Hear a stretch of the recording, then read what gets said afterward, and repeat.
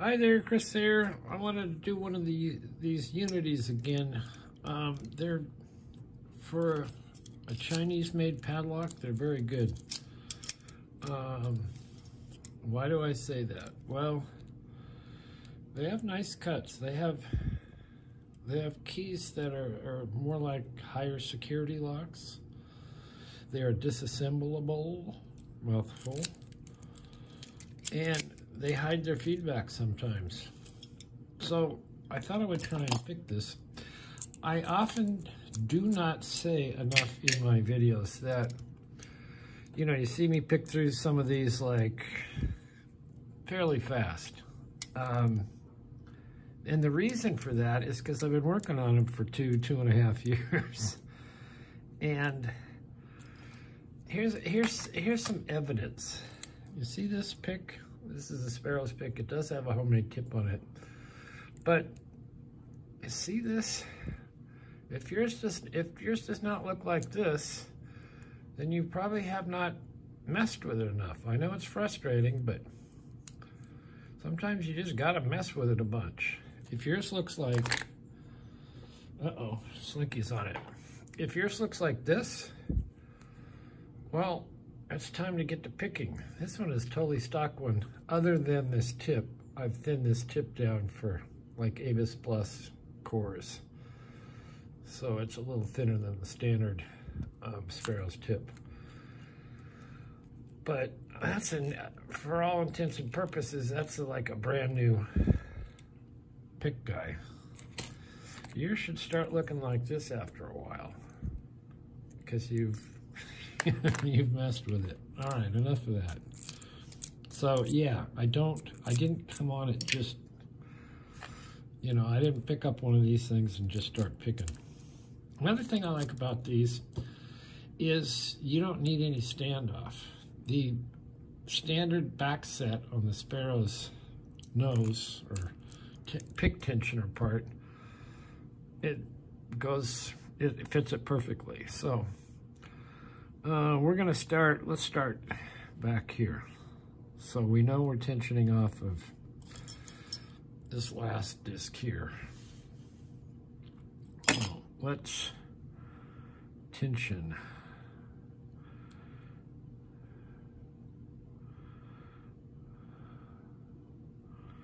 I got a click, so let's keep going. Next one. Didn't really feel the feedback. I'll put it back.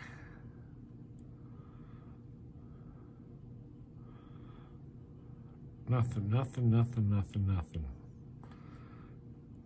All right, let's go to the last one. See if we make sure that's set at 0. If I can get, there you go. Okay, that's at 0.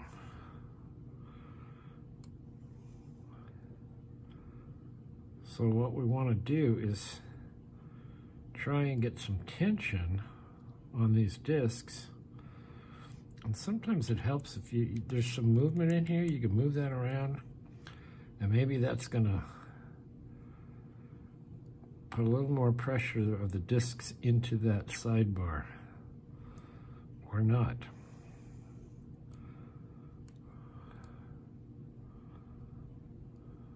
Nothing.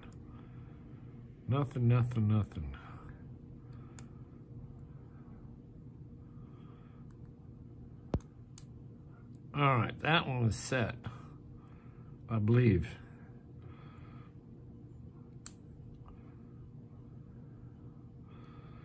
This should be 0. That was a nice click. I think we're okay. Whether it's 0 or not, that's good. We're gonna go with that. I'm gonna turn this down. We are getting binding, which is fine, because then we can find out where that gate is.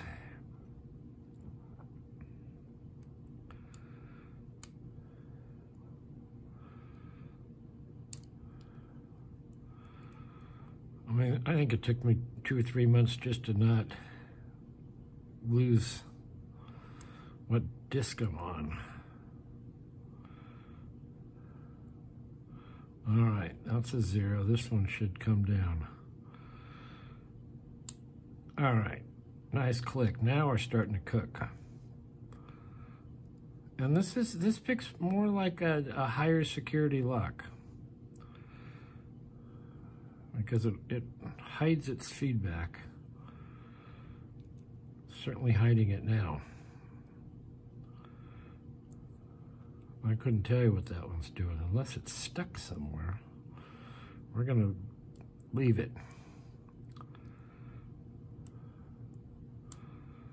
All right, that was a nice click. Turn this back. That's binding.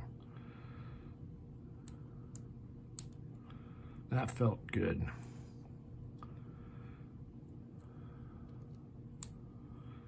No. Sticky disc, there we go. So that took me a while. And let's see if we can gut this. If I have the right Correcto guy for this. The thing about these, you can get them at Amazon, and they're about 36 bucks for 2 of them, which is, it's more expensive than a, $20 lock, but you get more. All right, so that comes out. Then you can come in here like this and take this guy out. All right, so let's not spill guts.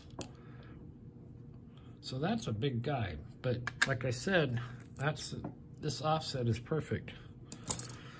So I'll try and strip this down quickly. Okay, first one, first disc. First spinner. Oh, spinner disc. Got some grease in it. All right.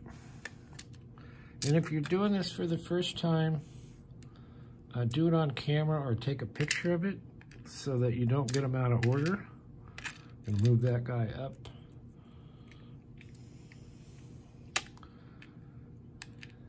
And remember to get them back together the same way, with the spacers in the same place.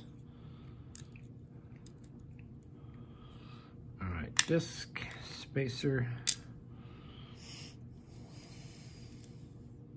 spacer, disc,